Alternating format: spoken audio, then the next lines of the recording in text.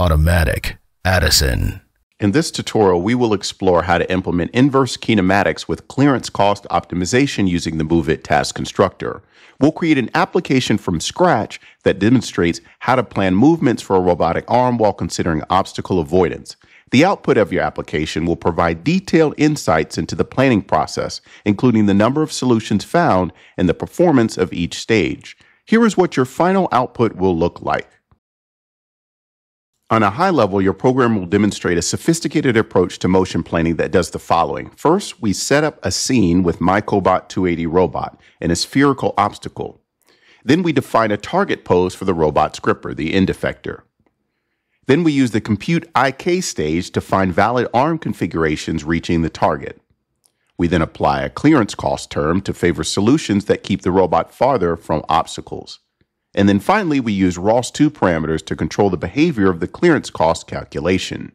While OMPL and PILs are motion planners that generate full trajectories, they rely on IK solutions, inverse kinematic solutions, like those computed in this code to determine the feasible goal configurations for the robot. In a complete motion planning pipeline, this IK solver would typically be used to generate goal states, which OMPL or PILs would then use to plan full collision-free paths from the robot's current position to the desired gripper pose. The code you will develop in this tutorial can serve as a foundation for various practical applications. First, you have robotic assembly in cluttered environments. Imagine being able to generate arm configurations that avoid collisions with nearby parts or fixtures, and being able to optimize for paths that maintain maximum clearance for obstacles. Also, bin picking and sorting. You can plan motions that safely navigate around the edges of bins and other items, minimizing the risk of collisions in tight spaces. Then you've got collaborative robot operations. You can ensure the robot maintains a safe distance from human work areas and dynamically adjust paths based on changing obstacle positions. And then quality inspection tasks. You can generate smooth, collision-free paths for sensors or cameras to inspect parts. You can also optimize for viewpoints that balance clearance and inspections. By the end of this tutorial, you'll have a solid understanding of how to implement inverse kinematic solutions with clearance cost optimizations in your motion planning tasks.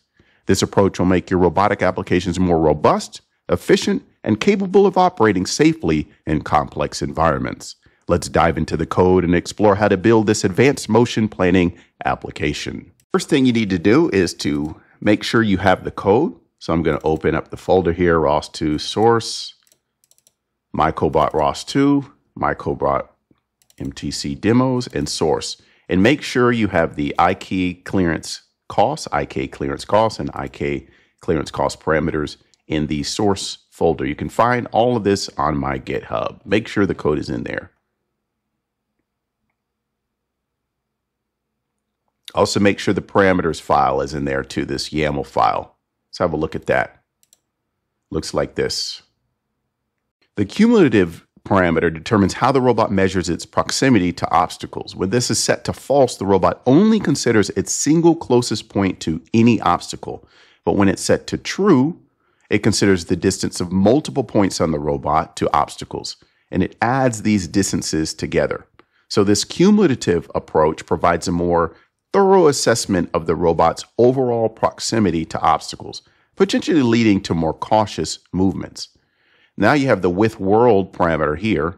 This determines what the robot considers as obstacles when planning its movements. And when that's set to true, the robot takes into account all known objects in its environment. This could include tables, chairs, walls, or think of any obstacles that have been mapped or sensed. It's like the robot is aware of its entire surroundings. When it's set to false, the robot might only consider avoiding collisions with itself. Those are self-collisions, or a specific subset of objects. It ignores the broader environment. So save the file and close. Now go to the terminal, build the code, colcon build.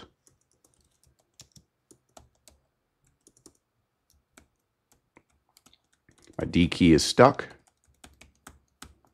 Come on, baby. Okay, colcon build and source tilde /.bash rc.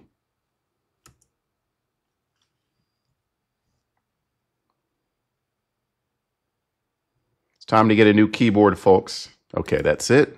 Now you built. Okay, now it's time to launch everything. And to do that, we do mtc_demos,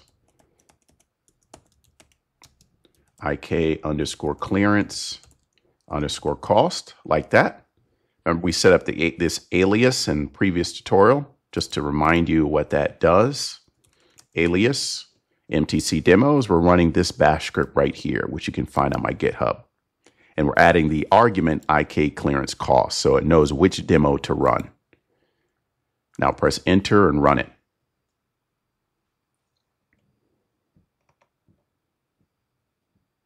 Let it come up fully.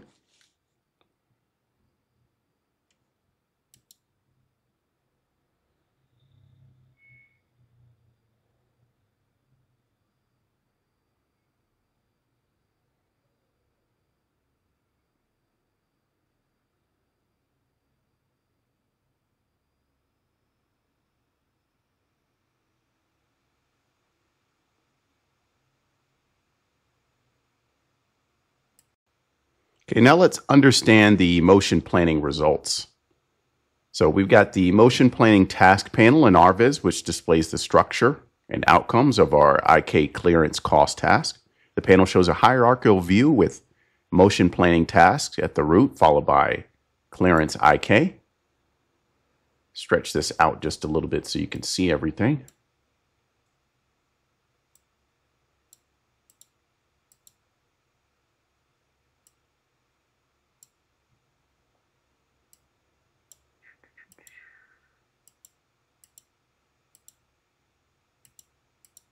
Back and forth between both solutions.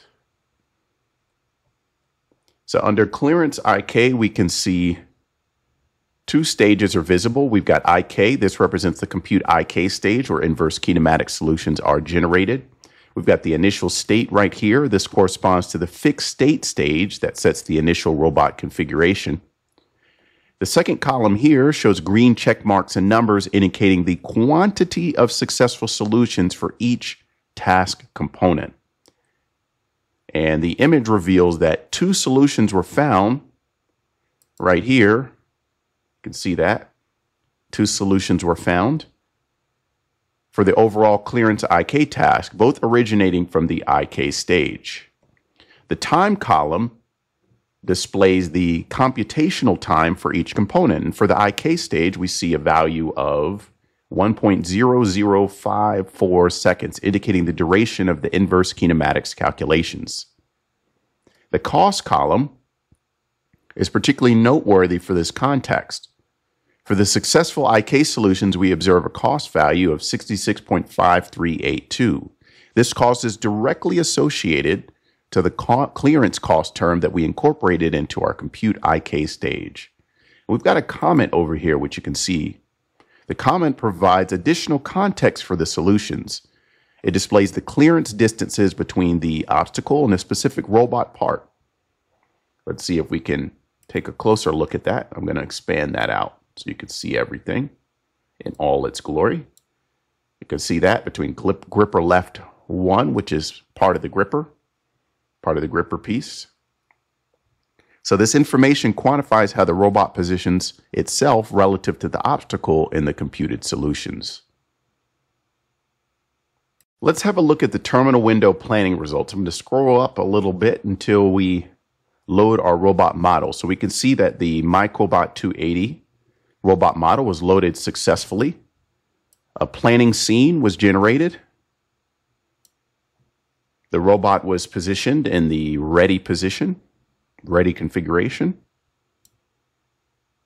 We've got our obstacle here, a sphere, was introduced into the scene at coordinates -0.18, -0.14, 0.15 with the radius of 10 centimeters.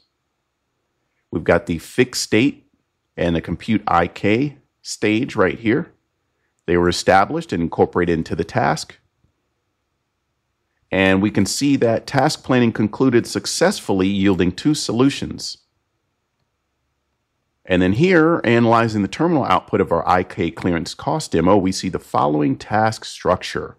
So we've got clearance ik right here as top level, we can see two solutions were propagated backwards, two solutions were propagated forwards, and ultimately two solutions were ultimately generated.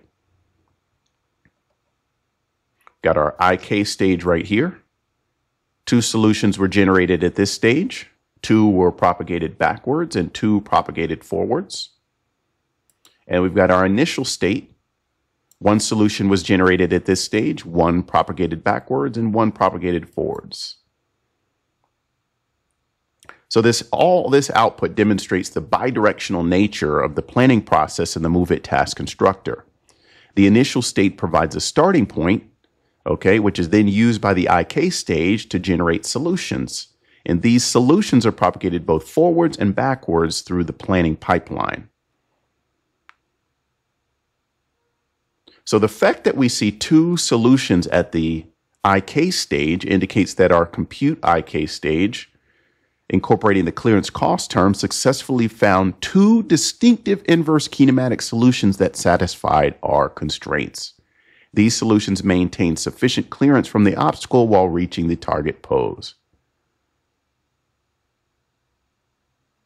So by examining these results in the terminal in conjunction with what you see in RViz, you gain a very good understanding, comprehensive understanding of how the robot's configuration changes to maintain clearance from the obstacle while achieving the desired pose of the gripper. Let's have a detailed look at the code. I'm going to open it up here. ROS2, source, MyCobot ROS2.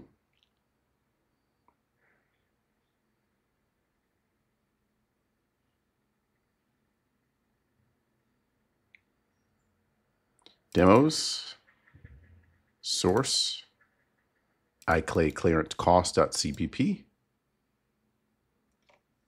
Okay, so here in this file, we begin with the comprehensive comment block, as we always do, outlining the file's purpose, demonstrating motion planning with collision avoidance using the MoveIt Task Constructor. This describes the program's functionality, which creates a scene with an obstacle and computes inverse kinematic solutions while considering clearance from obstacles. We've got the necessary headers for ROS2 and MoveIt in the Task Constructor library. This establishes the foundation for our IK clearance cost demo. Below, we've got the main function where all the magic happens.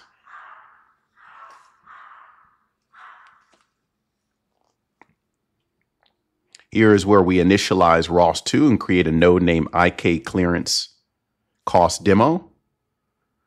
We set up a logger here for informational output. This setup ensures proper communication within the ROS2 ecosystem. The code sets up right here a parameter listener to load and manage parameters for the IK clearance cost demo. We log whether the clearance cost should be cumulative and whether it should consider the world. Line 47, we create a task object named clearance IK. The robot model is MyCobot 280. Loaded and verified. This step is important for accurate motion planning based on the specific robot's characteristics. We then set up the planning scene here, setting the robot to its default state and then setting the robotic arm to the ready position here. Got obstacle creation right here. The obstacle is a sphere. You can see on line 78. We add that to the planning scene. This obstacle will be considered during the inverse kinematics calculations to ensure clearance. Here's we have our fixed on line 92, our fixed stage. Okay, fixed state stage is created to set the initial state of the robot. We use the previously configured scene and ignore collisions at this stage. Line 98, we compute. Right here, we've got our compute IK stage setup. This is created for inverse kinematics calculations. So we configure it with the initial state, the target group, which is the arm right here, line 101, the target pose, line 104, the timeout, line 106, and the maximum number of inverse kinematic solutions to compute on line 107, which we have hard-coded. We've got the clearance cost term down here. We create that, add it to the compute IK stage. This cost term will influence the inverse kinematic solutions to maintain clearance from obstacles. So down here, we've got our task planning and execution. Down here, line 120. We also have good error handling for potential exceptions during planning to ensure robustness in various scenarios. We've got our results logging, line 146, logging the results of the planning process, including the number of solutions found, the task state, or failure explanations if the planning was unsuccessful. And then down below, we spin it. Spin the node. A separate thread is created for spinning the ROS2 node. This allows the program to handle callbacks and events while performing its main tasks. Feel free to take all this code, throw it into your favorite LLM to get more detailed explanation, but I've got really good comments in here to walk you through the whole thing, so you'll be able to mix and match and adapt this for your own robotics work. Thank you for watching. If you've enjoyed it, that's it for this tutorial, and keep building.